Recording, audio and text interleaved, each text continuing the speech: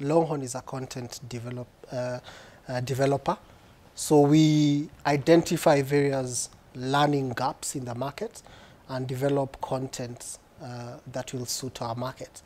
Our market for a very long time has been the educational market. I mean, that's primary, secondary school, and tertiary schools.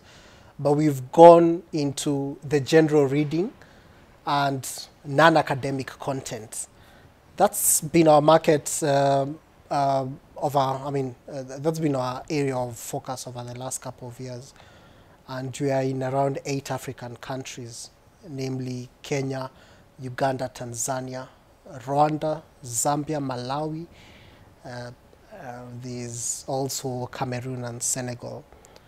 So what I'm seeing over the last, I would say 1 or 2 years, a key area of textbook development of content in the textbook market is a lot of government involvement. The impact has been so big that we are seeing quite a number of countries reviewing their curriculums.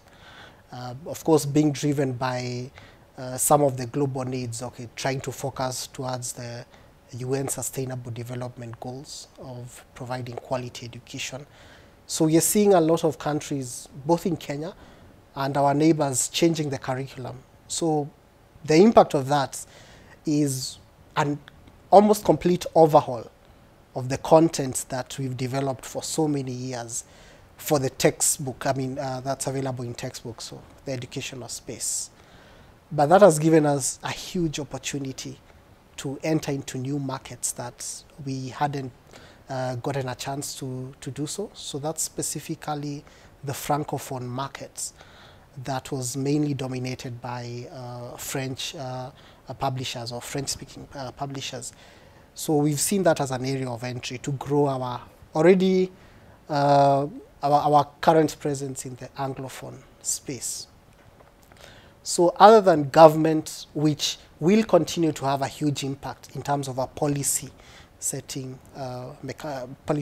way, we see digital transformation as another key area. I would say a disruption in our business. Disruption in 2 ways. It's a good way and a bad way.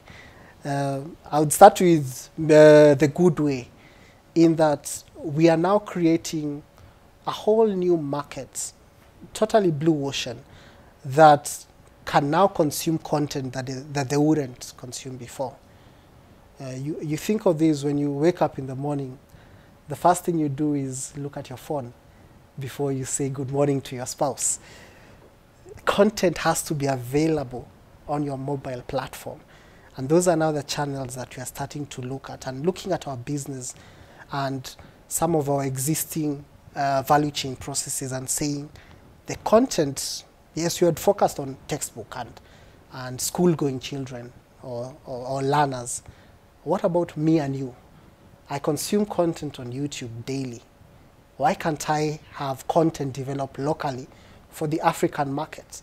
That is now the new space that we are looking at, and that has immense opportunities of growth, and it's scalable. So those are the key areas that I would say I'm looking at, and they are disrupting or enabling my business at the moment.